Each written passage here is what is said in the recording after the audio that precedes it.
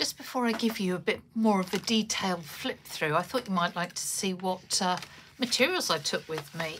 So I tried to be very light on the packing. I took, let's move that for a second, these things. So obviously sketchbook, which was the homemade one.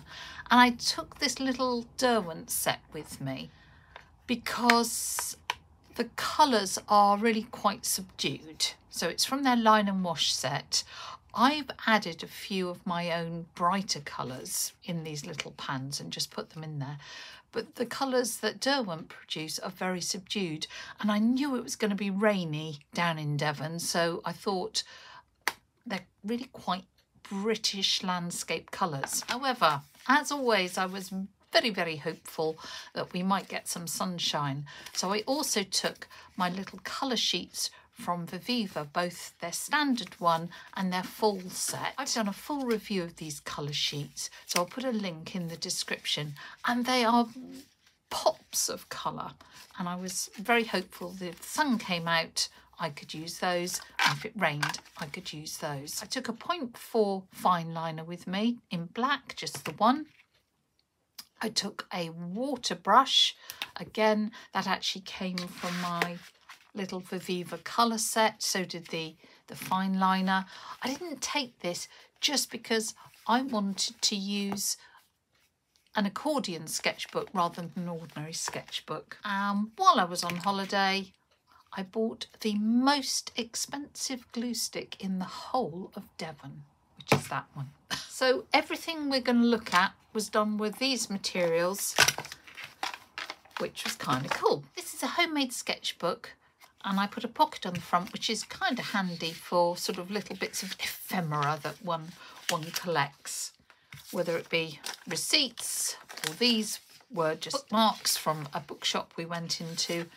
And this, which I thought was really funny, was cut off the front of some seagull poo, which was actually chocolate raisins we bought back from my son, but I just really liked the seagull and it made me laugh. Not sure it made him laugh, but he ate them.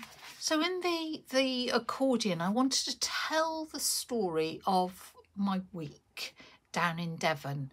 So part of the links obviously is linked simply by the fact it's an accordion sketchbook, but part of the link was also in the way I wrote and the fact that I've used pen throughout and so forth. Staying in Branscombe, and this was on the first day when it was grey and pretty jolly miserable. I tried to do this all in a continuous line, and it's a really quick way of working because it was actually quite cold. So continuous line, just letting the line flow over the countryside and then adding colours, and I used it as an opportunity to mix an awful lot of greys. We'd gone down to the sea and picked up a few shells and pebbles, and I did this in the evening when we got back to our little cottage, and again it was an exercise in grey, so those were my treasures. Now with this sort of sketchbook, it's made out of one continuous piece of paper, so you actually end up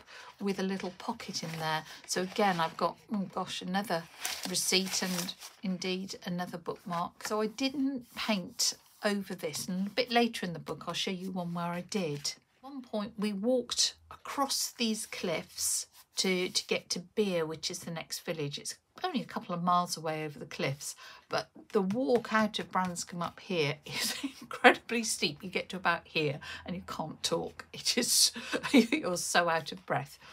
And I used those Viviva colour sheets because it was a brighter day, but you can certainly see the clouds coming in, and it was threatening, I think is the nice way of putting it. I sat on the beach and painted the sea shanty. This is a thatched sort of, there's a little shop selling ice creams, and there's a little cafe here. It's a thatched, I think it was a coal depot, which is obviously being converted, and it's right on the beach. And then when we'd walked along to Beer, I bought the most expensive glue stick in Devon from a little shop because I wanted to do a little bit of collage. I've been doing collage before we'd gone on holiday and I was really missing it.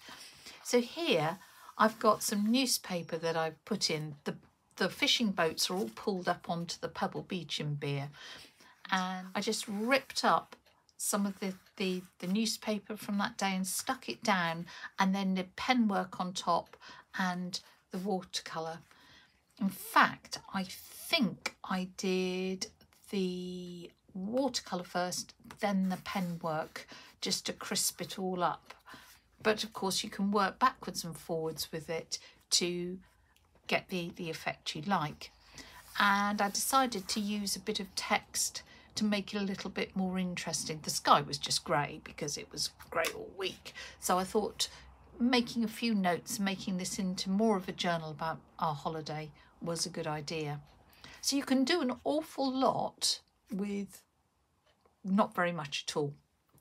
And the next day, having bought this jolly glue stick, I was determined to use it. And we went into Sidmouth and we went to a bookshop, and they gave us all these different bookmarks. They're all promotional bookmarks. So this was from Richard Osman's new book. Loved that bookmark, the cutout. I've used our ticket from the bus. I've used some receipts. I've used bits from newspaper. I stuck them all down, and then I just did a pattern in the background with some watercolour and that pen. Make it into a pleasing page that reminds me of a lovely day out. Friends for lunch, lots of fun. And then we had a couple more incredibly grey days. These are the cliffs, the Hooken Cliffs that are between Branscombe and Beer, which are absolutely beautiful, but very grey on this day. And then I want to show you this. So this is another of the little folded pages with a cutout. So it's a little pocket. But on this occasion, I just ignored where the cutout was and went across it. So this was the view from the balcony of we had a little balcony in our cottage that we hardly sat out on because it rained so much, but I managed to do this picture. It started to brighten up a bit the next day, which is great. And this is using the Viviva colour sheets. So you can see what a difference the palette makes. These are the Derwent colours.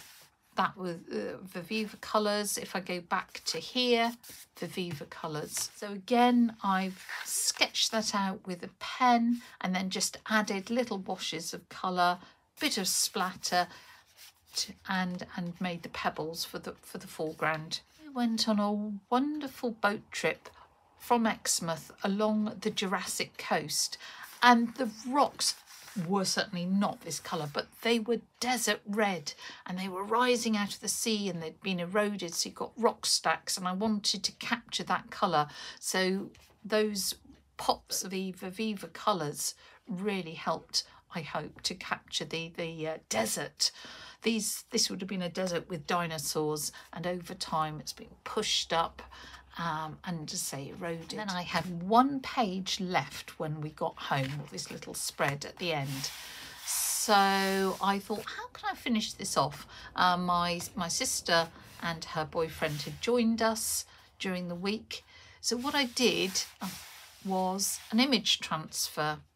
All you do is print out your picture, and we've done this sort of selfie group, so I changed the colours around, sort of posterised it on the computer when we got home, and then you use matte or indeed gloss gel to stick it down onto the paper.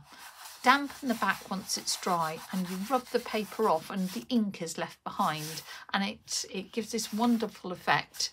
And again, I just use the writing to complete that image. That is my week's story of our holiday, all with really simple line and wash and a few extra things. So say next time I go, I'm definitely packing a glue stick. For me, when I'm looking at this, I just remember what lovely time we had despite the grey, despite the rain.